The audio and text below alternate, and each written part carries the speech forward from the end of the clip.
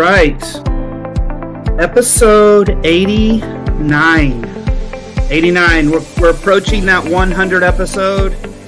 Still tell people that even though it's 89, there's still over 100 hours of amazing learning to be had. I feel like I learn every week, and I hope that if you listen, you learn every week too, because this work is important. And this work is simply, it's messy, and it's okay to be messy, and it's okay to have hard conversations. Okay to talk about hard things, right? It's what we do every week. And if you all remember that part of the Trauma-Informed Educators Network is we have a gathering every year. We have a gathering called the Trauma-Informed Educators Network Conference. And you all, it's coming up. Like, it is coming up next week. And we have 25 remarkable sessions from people all over the world who are going to be sharing their own knowledge and expertise around this work. And there we will be grappling with some hard conversation things as well. It's part of this work. We also have Dr. Ricky Gibbs, my partner in crime, my colleague, my friend, the principal from previous principal from Warner Elementary. Now he is head of elementary schools with the Lead School Network here in Nashville. He's going to be kicking us off with the keynote. And then we have Dr. Lori Desatel. She's been on this podcast twice. An amazing author, thinker, and educator who's going to be talking about her educational neuroscience and why we have to continue to push the paradigm of what is traditionally known as behavior management. That B word just gives me, makes me cringe. Then we've got Robin Cogan, who is the relentless school nurse.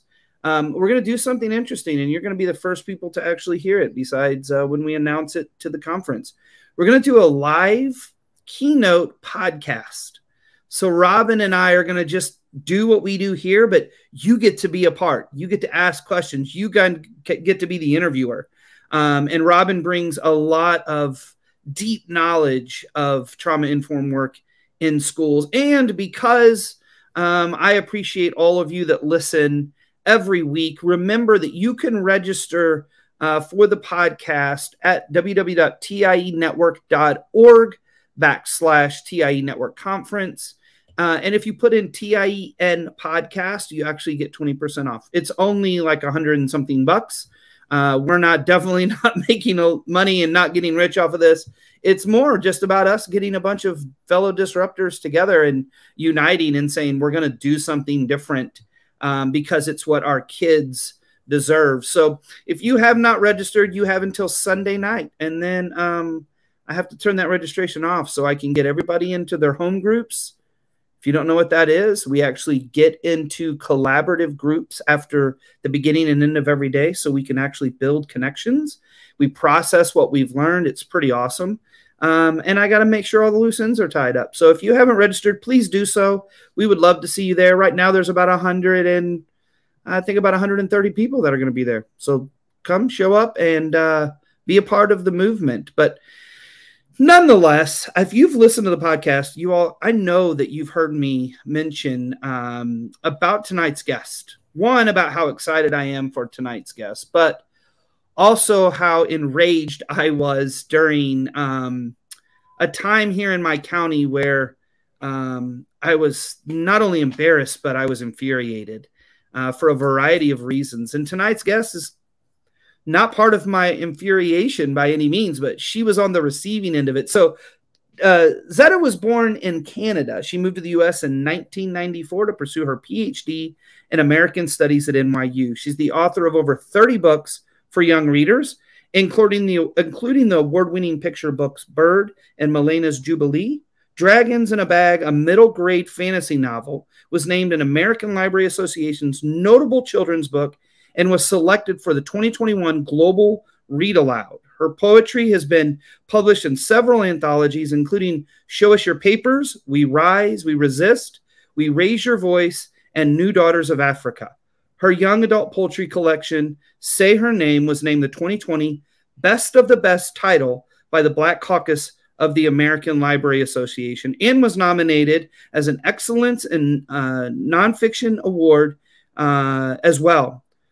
But we're going to be talking about those books, but more about her book, A Place Inside Me. It was actually named as the ALA Notable Book and Notable Poetry Book for the National Council of Teachers of English.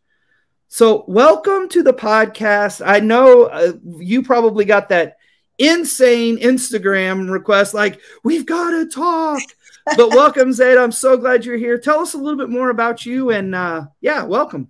Thanks, Matthew. I appreciate the invitation and your enthusiasm. You did send several requests over several platforms at once, so I knew you were serious. Fired up. And it's been something consistent I have found actually in the 2 counties where A Place Inside of Me has been challenged, is that folks are riled up on both sides. And that's encouraging, because at least that means there's a conversation and a debate that's happening. Folks just aren't steamrolling the entire community. So like you said, I'm an immigrant. I'm Canadian. I've lived in the States now for 30 years. And yeah, I used to be a professor. I was a professor for 10 years, but I was still working with kids. I've worked with kids since I was 16, and I am 50 now. I turned 51 in October. We were just talking about birthdays, and I tell you, it's getting better and better. It definitely gets better because you stop caring as much as you used to about hurting other people's feelings, or, you know, what will my family say, or, you know, anything like that. I do think about the ancestors. I wrote a poem I delivered the Sutherland Lecture last month here in Chicago. And I wrote a poem and I said, I am the ancestors' instrument. And I do like to think of myself that way. Not all of my ancestors would be thrilled to see me, a Black woman, up here speaking my mind. But I do come from a long line of women who were called troublemakers and who would not swallow their tongues. And I consider myself in debt to them. You know, they made it possible. I have a whole wall not too far from where I'm sitting right now, full of ancestor photos. And I'm very aware of the fact that, you know, people paid a price for me to be able to speak freely and to write freely. I would say my goal as an author is sovereignty. And so I'm really keen on being able to say what I want, how I want, when I want. Operating within the traditional publishing industry is challenging. A Place Inside of Me, it took 20 years to get that published. And we haven't had any challenges really until the first one in Hanover County, Virginia, and then in Sumner County. So those 2 experiences were certainly eye-opening. And, you know, whenever someone challenges one of my books, I've had 2 other books of mine banned, it lets me know I'm doing something right.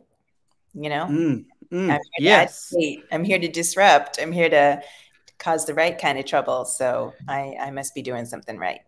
So I'll get this off the air, but I need to get your address, because I didn't have it on today, but I have Unapologetic Disruptor t-shirts, and you've got to have one. And I love wearing it.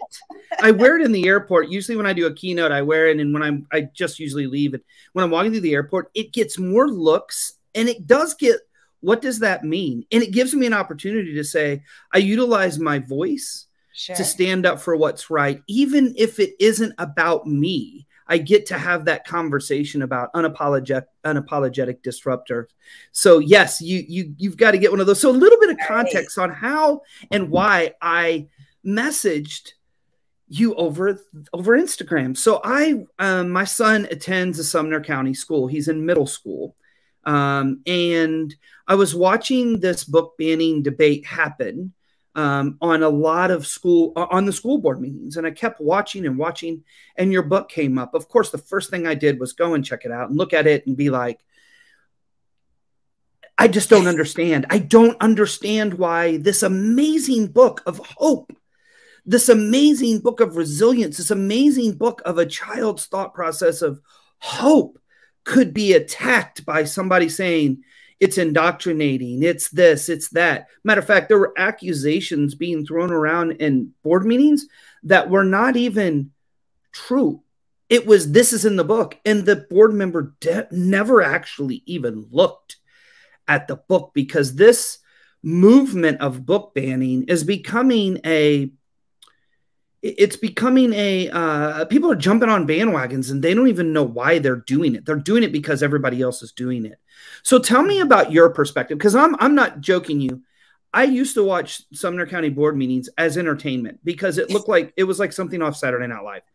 Then I began to watch Sumner County board meetings because I was furious. I was furious that my child and children all over our county were being denied access to read books that they will benefit from, that they will get perspective from. I was angered. What was when you started getting texts and clips of these board meetings, what was your perspective? Well, you know, the funny thing is that we had just resolved the situation in Hanover County. So the first challenge was in Virginia, and, you know, the community rallied against the book banner who said, you know, the book was misleading because her son thought it was about skateboards. So if you're reading, you know, we have some literacy comprehension issues because it is called A Place Inside of Me, a poem to heal the heart. So it is not about skateboards. And, you know, the Hanover County, it went through all the steps. So it took several months. And finally, I think it was in August, maybe, we got the resolution that the school board had decided to keep the book on the shelves, but just move it to the poetry section. And I thought, okay, fair compromise. And then I think I was in Scotland. I was in Glasgow at the end of August. I was there again in October. And I think on both trips, I started getting more alerts about a challenge. And I thought it was still Hanover County. And I was like, oh, I don't have to pay attention to that. It's an old Google alert or something. And then I realized it was different because this parent was saying that the book, her child read the book and it made her child think that Black people are inferior. And once again, I was just like, what are you reading? Like, can I hold up the spread that says, you know, strong, triumphant, and beautiful? Like, they're just clearly not reading the book. And I just got a request from a reporter at the Washington Post to speak with her on Monday.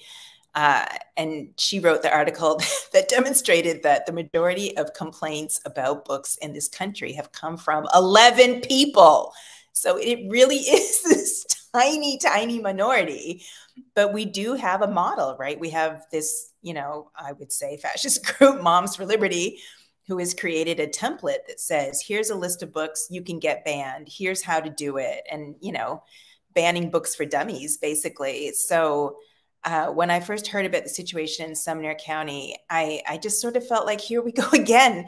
But because I had a positive resolution in Hanover County, I thought, okay, I'm going to do the same thing I did last time, which is I will stay out of it unless I am invited into the conversation. I try to reach out to folks and say, let me know how I can support you. I realize I'm not trying to add fuel to the fire. I don't have to be in your county. I'm not just going to show up and give out books. Let me know how to support you. And just as in Hanover County, Sumner County was just so impressive because concerned progressive parents started to form their own organizations, right? They mobilized Sumner for Good. And you've got, you know, these groups who are saying, we understand what's happening here. And it's very true. It's not just about a single book, right? Because then they came back with a longer list of books, and then they came for the library. They want to close the library. Like, I can't even believe, I just keep thinking, how are conservatives, they're just going to overreach. They're going to get to a point where even moderate conservatives are going to be like, library, why would you close the library? We all need the library. So it was entertaining, as you said, at times. I think Tennessee Holler would send me clips of the school board meeting. But it was also really inspiring because, you know, Julia, I'm going to blank on her last name, Garnett, I think you had some young people, you had students in the school system standing up to say, this is wrong. I came through this school system and I know I have been taught that this is wrong. So what you're trying to do will harm me, will harm generations to come, my younger brothers and sisters. Parents who had gone through that school system and had returned to their community, and, you know, to say, I thought things had changed and now you're showing me that things haven't. It just seemed like a wake-up call for a lot of folks, and they were not going to take it lying down. So that was really encouraging to me. Well, and I think too, you and I, before we went on live, this isn't new. These approaches, these tactics have happened before. These are playbooks that have happened across history. This isn't anything that's new. Fascism is something that has been around for a really long time, and watching it play out in our lifetime again, because this isn't the first time, right? Like, it not only infuriates me, but it tells us where we are. And yes, we have made some progress. I agree, but yet we have so much work to do. And I'm very proud of those parents in Sumner County, because I was getting a lot of those messages, and I was getting a lot of those. We've got to do something. We've got to stand up some way. And I emailed the school board, and I met with the school board, and I was really disappointed that a school board member that I had met with and had lunch with, and gave him a copy of Dr. Bruce Perry's book and Oprah's book, What Happened to You, that talks about what is the impact of trauma and what is the impact of historical trauma and why do we need to make sure it's in the forefront. We had a great conversation. And then I see he was one of the only, I think, 2 or maybe 3 people that voted yes to ban. And it's just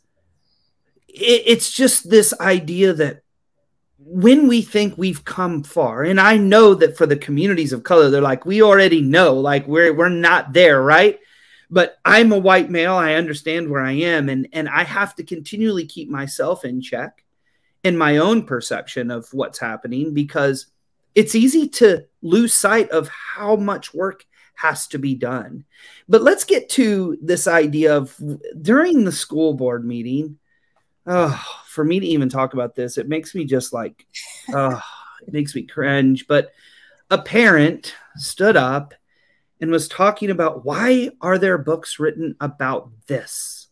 Why do we have to have topics like A Place Inside of Me, a poem to heal? Why do we have to have topics about that? And I'm thinking, wait, a topic about children experiencing things and trauma and community trauma and understanding how it impacts everyone, and then seeing hope? Why? Because we have to. We have to have stories. And then she concluded with, why can't we just have books on chickens? Chickens and football. And because football. There's nothing violent about football. No, not at all. Exactly. Chickens and football. When you heard and saw that, what were your, obviously you thought something because you had a response. You LOL'd. No, not literally. I just burst out laughing. Like, did she actually just say that? Yeah. And then I couldn't think of any books about chickens. I was like, what is she remembering? I'm like, Chicken Little. And I know she's not talking about Animal Farm, but right. But then, yeah. And if you want a book about chickens, I can do that. I can definitely do that. You know, people, the publishing industry in particular has,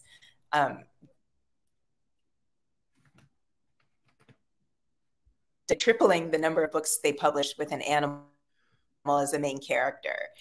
There we go. To the pressure to have more people of color, children of color, centered in children's books.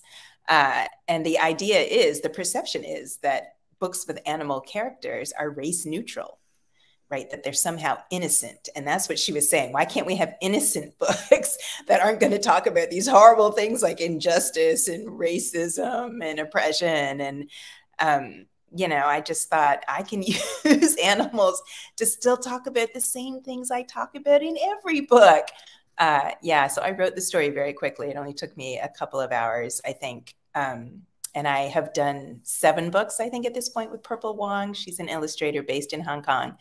So I immediately reached out to her and just said, you know, are you available? And she got started a month later. So we got the book out in 3 months, which is pretty good.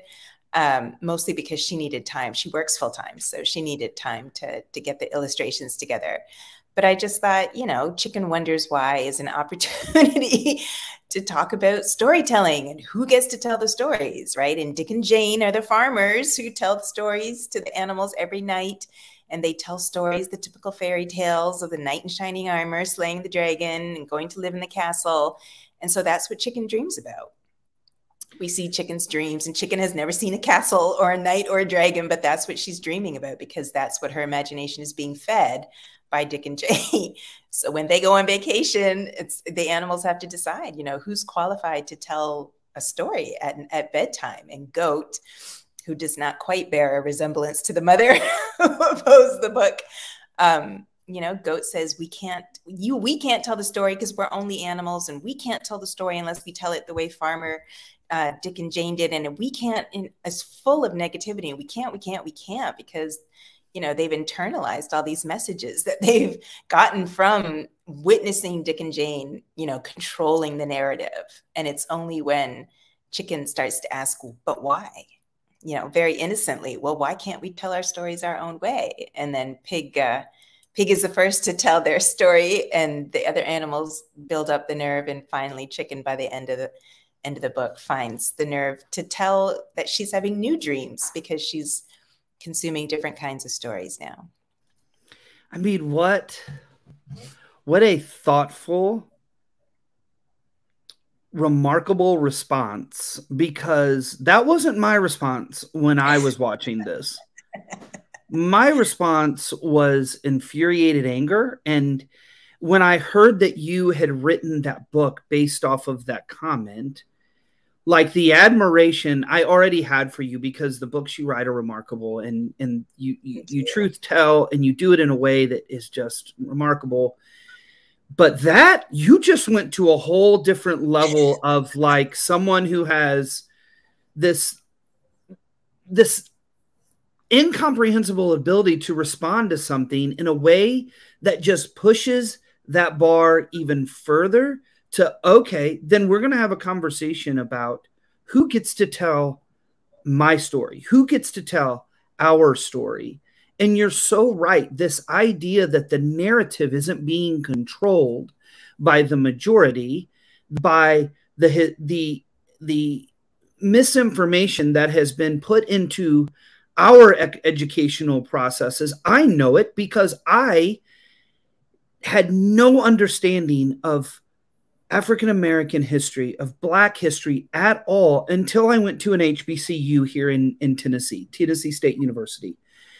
And I thought I was just me because I grew up in a predominantly white community. And then I found out, actually, the majority of the students who were Black and African or African-American, they were like, we didn't know this either. So it was a point in my life where everything that I had been told up to that point, I had to go back and go, whoa. I mean, I was taught things that were not accurate. And yet that narrative is still trying to be controlled, that this is the story that must be told. And we know now, many of us, that that story isn't true. And it's okay to begin truth-telling, and it's okay for our kids to know the truth. Because if kids are old enough to experience racism, my child as a white young man can experience and have conversations about what racism is. And we have to get to this point that in order to change, we have to have these dialogues and conversations. So when you wrote the book, A Place Inside of Me, the poem To Heal the Heart, you said it was 20 years in the making. Tell me where the book, where did it come from? How did it come about? Yeah, well, I was supposed to be writing my dissertation. I attended NYU, and then I finished my coursework, and I got a fellowship to Ohio University, Athens, Ohio. And I had a semester to just write, and then I had a semester where I was going to teach a course based on my dissertation. And so my research was on representations of rape and lynching in African-American literature and culture. So I was already dealing with some pretty heavy material, but I have worked with kids since I was 16. So all while I was in graduate school, I was also teaching children. And, you know, part of my mission became, how do I make the material that I'm grappling with accessible to young children, right? Because you would have to calibrate it in a particular way. You can't just walk in there with graphic material. You can't tell a story that's going to terrify or shame or, you know, just alienate a child from their own history. And then just before I was about to leave New York for Ohio, 9/11 happened. And so then the country is having this, you know, completely distorted conversation about terror, which begins on 9/11. And so many of us were trying to say, excuse me, this country has a very long history of terrorism, and you've created this extremely narrow profile of who's a terrorist, but I could tell you some things about who terrorists are and what they look like, and they don't have hoods on all the time. So I was supposed to be writing my dissertation, but I would stay in my apartment, and then I would go into the English department late at night when no one was there, and I would print out the children's book stories that I was writing. And I sort of had a flurry where I think maybe I wrote 6 stories in 5 days or something, just came really, really quickly. And one of those stories was Bird, which became my first picture book. And I think A Place Inside of Me was also one of those stories that, and I mean, it's a poem, so it came out very quickly during that week, intense week. And at the time, I imagined it sort of being illustrated like a calendar, like it would just have beautiful abstract art to go with each emotion. I think I was also, referencing the page that seems to get people so upset about the boy feeling anger. I remember the Amadou Diallo case. Like it's not hard when you study lynching and you understand the ritualized violence involved in lynching, which includes, hanging the body and then pumping it full of bullets and then taking souvenirs and, to have police officers completely unloading their guns into unarmed Black people. It did start to seem like it was part of a ritual, that it might involve some aspect of pleasure for them. And it seemed like a completely irrational response to a threat that didn't even exist. It's like, what are they imagining when they look at us, for goodness sake? So A Place Inside of Me, A Poem to Heal the Heart, was really, allowing a child to express all the emotions that come with understanding our history, right? That you would feel angry. That's a natural response to oppression and injustice. Like Juneteenth is coming up. Juneteenth is such a complicated holiday, right? Like it's because white people in Texas, the enslavers down there, refused to follow the law and the Emancipation Proclamation and continue to exploit Black people. And now they get a holiday. Like that's complicated. But we choose to focus on the African-American response to oppression, which is to say, we insist upon our humanity, we insist upon our community, we are going to practice forgiveness and compassion, we are going to remain unified, we are not, going to be consumed by bitterness, and we're going to celebrate and encourage excellence. So there are wonderful qualities, and I wanted to express those in the poem as well, but I didn't want to have to shy away from the fact that sometimes this history makes me sad. Sometimes it makes me extremely angry. But, if I want to heal, and that is the point of the poem, a poem to heal the heart, then I have to turn to my community and I have to reach for the resources that we have always had, our resilience and our compassion and our tenderness towards one another. It was my editor, Grace Kendall, who read the poem and said, how do you feel about turning this into a narrative of a protest rally, a family attending a protest rally? And then she brought on board the illustrator Noah Denman, who won the Caldecott honor for her debut. And Noah had a completely different idea. And so we went with Noah's idea to have a little girl, very young little girl, sort of engaging with animals. So each emotion had an animal. And I was worried about that because I thought, I can hear teachers saying, what's your spirit animal? So we're definitely not doing that. And I came back to the idea of the protest and said, I think this is a picture book for older readers, just like Bird was. And, here's what I would like to see. And I was living in Philadelphia and Noah was living in Philadelphia. So we were able to sort of make it a very site-specific narrative with an older boy who's moving through his city, engaging with his community. And yeah, the emphasis, the ending is about love, right? I love myself most of all. So I see it as uplifting and encouraging. It is not communist. The school board member in Sumner who said there was a Cuban flag, it's a Puerto Rican flag. And that's why we teach history, and that's why we teach geography. Oh, yes. Wow.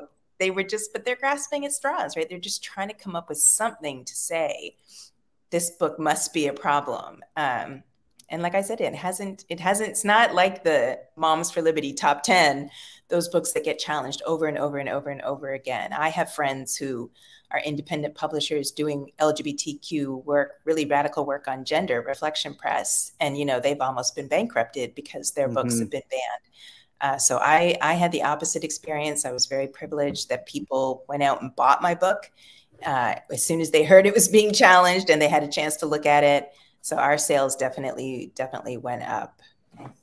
Well, and I have a guest that was on here before. I don't know if you know Zaretta Hammond, who wrote Cultural Responsive Teaching in the Brain. Her book has now been banned in Texas, Florida, multiple. And I told her, you send me a crate and I will drive them wherever you need me to. Because, again, she's truth-telling. She's talking about historical context and how it impacts kids today, right? And you used a word earlier, oppression. And I don't know if you saw this, but of course, I know the what happened here in the legislature with our fiercely unapologetic, disruptive lawmakers, right? We have Justin Jones, and we have the Tennessee Three. So there was they wrote a bill that had the word oppression in it, and in our own lawmakers refused to have a conversation because of that word. And if that doesn't tell you how impactful that this blinder, we don't want to talk about anything, has occurred. And it's mind-boggling to me that what I just heard you say, it almost breaks my heart and it infuriates me at the same time. I can feel my chest getting heavy because the thought you put into that book, the amount of thought you put into that book to make it connect to kids in a way that brought truth and healing. And for people to not see that, for people to not understand that there are brown and black kids in schools that are majority of white trying to figure out where they fit in, and they shouldn't have to fit in. They should be able to brace themselves and their own experiences and their culture and not have to feel this idea. And you were just trying to connect that to the kids of like, it's okay to tell your story. It's okay to be you. It's okay to go, that was really bad stuff. And you know what? That bad stuff continues to happen. And I can use my voice to talk about it. And yet everybody wanted to pick out the weirdest things of this book to attack. Like, never did they really technically talk about the message. It was like the pictures, the flag, the police. Like, it was just the oddest things. And they never really wanted to discuss the message. No, because like you said, if you have a problem with the word oppression, what you really have a problem with is the word oppressor, right? Like, true. You don't want to talk about racism because you don't want to talk about who the racists are. So to me, it's quite clear, like they don't want to have a conversation about inequality, because then they would have to acknowledge that the country has not lived up to its ideals, right? And that there are certain groups who benefit. Here we go, Juneteenth. Why would certain groups try to hold on to power over other groups, right? People don't want to talk about slavery because then we'd have to talk about freedom. What really is freedom, and why would someone take away the freedom of another person? So, they to me, it's blatant. Like, it's very clear that they don't want to have a conversation around real history because they feel implicated by it. And they should. That's healthy. Yeah. Shame can be healthy. So when they say they don't want their children to feel shamed in the classroom, it's because they themselves feel ashamed. They want to feel, they want to promote this notion of blamelessness and innocence, which makes no sense to me if you know anything about American history. So we can, call the patriots victims of British tyranny, but you're not going to talk about the tyrants in this country. Like, but there's a whole huge portion of the population that thinks somebody who has committed crimes and put himself above the Constitution should still run the country. we've got a lot of delusional folks who have embraced a fiction that has been circulating for centuries. They've embraced that fiction. They just won't let it go. They're clinging to it. That's what Make America Great Again means, right? They're clinging to this fiction of the past that was never real. It just was never real. And yeah, people of color know that. We know that in our bodies, that it has never been real. Right. And so we're going to continue telling the truth. You know, well, let me tell you, I think it's ironic that in Sumner County, we have parents talking about they don't want their kids feel shame. And I've talked about this in the podcast. I'm going to just blatantly talk about it now. While in elementary school, my child was terrified to make a mistake because they had public shaming as their primary behavior management, right? Where kids clip down if they made a mistake. And, oh, it gets better. Once they hit third grade, if you clip down, you can't clip up. So that means you make a mistake, you can't redeem. There's nothing to repair when you make a mistake. And yet that was the primary management system of the school in which my son attended. And let me tell you, I will admit, I came in really hot. My wife was like, you came in really hot. And I did come in really hot because it's harmful. It's actually harmful to kids. It's hurtful. And when we had our the two boys in our we served as a foster family, immediately they cannot use that. It's not okay, right? And I got a ton of pushback. I went on Twitter and I said, what would you do if your child's school used this process? And the school responded from their Twitter account. And so that, to me, meant we were in an open dialogue. But that's the interesting thing is shame is powerful, right? But it's also power to control. When you constantly are shaming, it is a source of control. And if we shame, right, we are oppressing. That's what it is. But if my child feels shame, because I feel shame, what happened in the historical history of our country, I feel shame. I know I am part of a system that was built on the backs of other people. I understand that, and I have to reckon with that all of the time. But I'm not afraid to talk about it. I'm not afraid of what we need to do differently. And my child, he keeps, when we have these conversations, he says, Dad, I just don't understand. Like, how could those things happen? They're empathy. That's what it is. It's discomfort, which leads to curiosity and inquiry. That is what schools are meant to support and promote. And so the idea that a child would feel uncomfortable and say, can you explain this to me? I'd like to understand this. What is happening here? And then because an adult feels uncomfortable, they're going to shut inquiry down entirely. That is not how education works. But if you're not trying to promote education and inquiry and honest conversation, and you know what? The answers will be open and messy. And, you know, there are no pat, simple answers, but you can at least have the conversation. Have the courage to have the conversation. They're just trying to close conversation entirely. And there's times I'm like, son, I don't know how to explain it. Like, yeah, I just don't have the answer. Like, and I think one of the most powerful things you can do as an educator is to say to your students, I don't know. How can we figure this out together? Right? I don't know. You know, and it's encouraging. I grew up in Illinois. You live in Chicago. It was just passed, right? The banning of books. So you can't you're banning the banning of books. So it's like, no. We're not going down this road of banning books, right? What was your thoughts when you saw that that legislation coming through Illinois and it passing? I'm not surprised. I just became a citizen a couple of years ago, so I am new to voting here in the United States, and I voted for the people who put that law into place. So they're doing as far as I'm concerned, that's my will. That's the will of the people. We're a blue oasis in a very red sea, a red desert rather. And I hear every day on the news things happening in Indiana and in the places around us that are extremely worrying. And so it's reassuring to know that we have, from the very top of the state, the support of the governor, the attorney general saying, we control the purse strings. And so if you even think about, going against the First Amendment rights of these students to read, to have freedom, you know, you're going to lose your funding. I fully expect there will be some very conservative communities that will say, we fund our own libraries, and so we don't need your money. You know, because when it comes right down to it, it's never about money, it's about power. And that's what they want most. And so, you know, we'll probably continue to have that, but it sends a message. It's a signal, right? It's same thing with our protection of reproductive rights. You know, you send a signal to everybody else that says, here's what we believe here. Here is what we will defend in our state.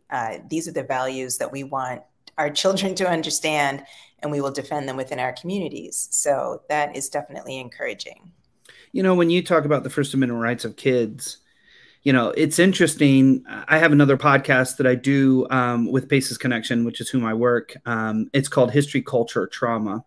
And we look at how history plays a role, right, in all of all the topics we talk about. And one of them was about child abuse in America, and how that child abuse is normalized in America, and that the dehumanization of kids is normalized. And there were laws against the treatment of animals before there were laws against the treatment of children. And when you say First Amendment rights, I know for a fact that there are people that believe children shouldn't have any rights, right? They shouldn't be seen, heard. They should definitely, they should not. They should be working in slaughterhouses, because why not?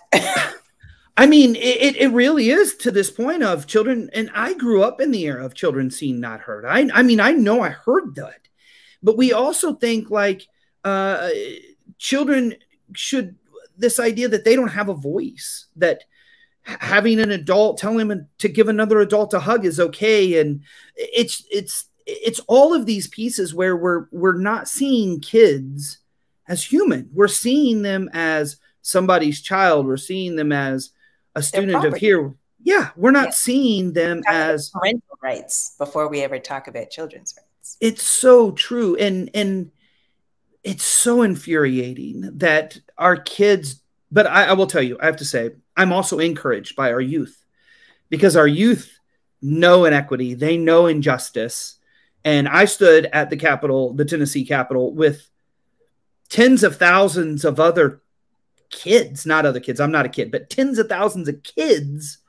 And I was there to support them because they bring me hope. They see injustice. They see this and they're like, we're not standing up for it. And it is encouraging to me that our kids are now using their voice, whether it's through social media, whether it's through protesting, whatever it is through, they're seeing these as injustices. And in that, it gives me hope, because that's where change is going to occur. Because the stronghold is losing grip, and it's why all of these fights continue to become more prevalent, is because the stronghold feels their nails are starting to slip out of the hold, and they're doing everything they can to remain in power.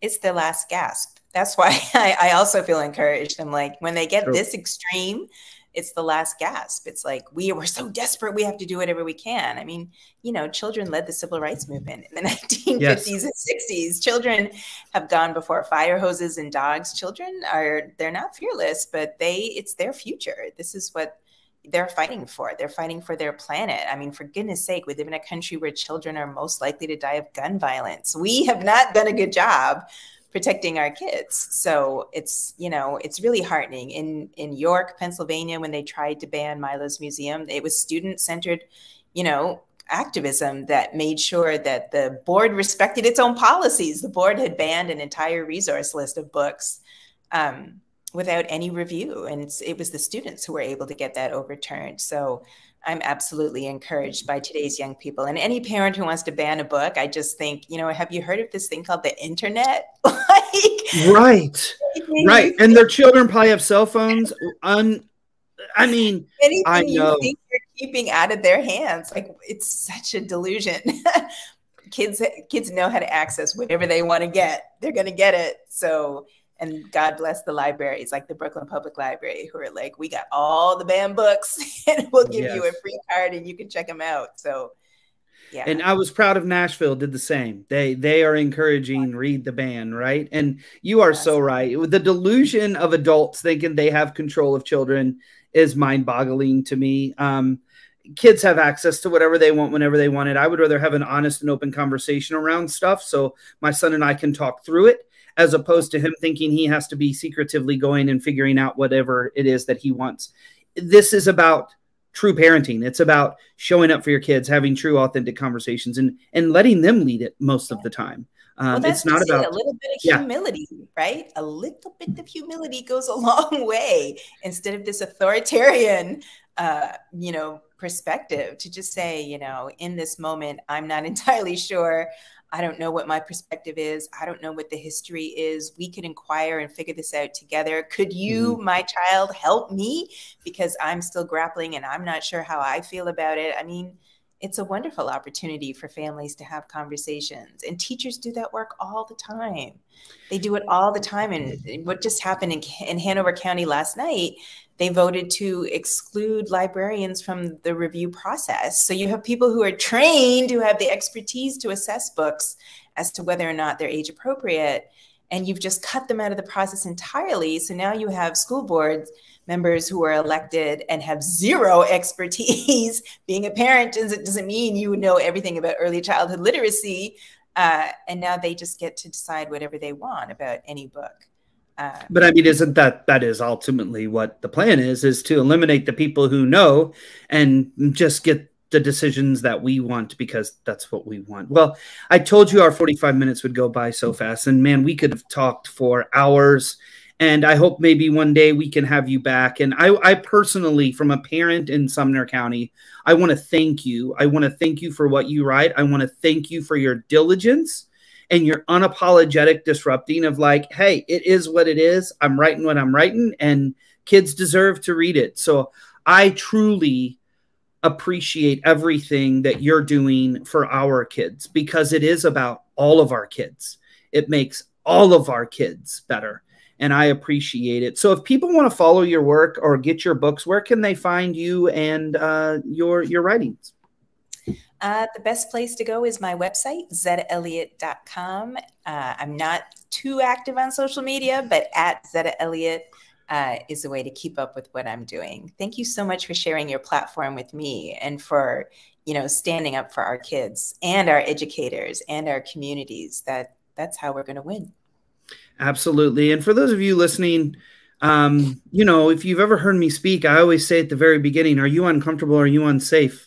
Because if you're uncomfortable, I want you to embrace every piece of that uncomfortability. And I want you to keep your body and your brain in check and think, why do I feel uncomfortable? Because when that was said, I feel uncomfortable, right? Uncomfortable is okay. It is absolutely okay to be in that discomfort. And I hope that maybe if you did experience that, you did think about why that discomfort happened. But thank you so much. And if you want to follow the podcast, you can follow the Trauma Informed Educators Network podcast. As a reminder, we do have a group. It is now 32,000 people strong from over 100 different countries. That is the Trauma Informed Educators Network group. You can find us on Facebook. You can also go to www.tienetwork.org. We now are supporting schools all around the country around this work. And it's messy, amazing work. It is about, let's figure out how we can disrupt the archaic systems that we have in our school that continue to perpetuate trauma within our community. So if you want that support, go to the website. We will help you do that as well. And as always, oh man, I missed my cue. As always, not yet. Here we go. As always,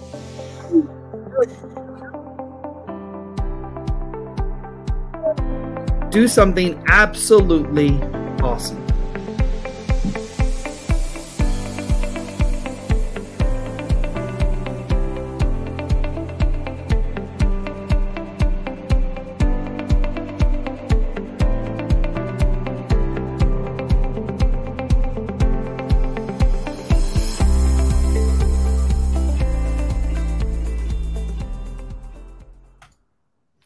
All right. For the few of you, Jonathan, thanks for being here, man. You're like here every week. I really do appreciate it. For all those of you that I didn't see and couldn't see, thank you for being here. Really appreciate it. Next week, I don't know if I'm here or not. I know that the conference is Thursday and Friday. If I was wise, I didn't book one on Thursday night, but knowing me, I probably did, and I'll be back Thursday. But nonetheless, thank you all for always being here and listening. and appreciate it. And we may be here next week. If not, we'll be at the conference. So see you all.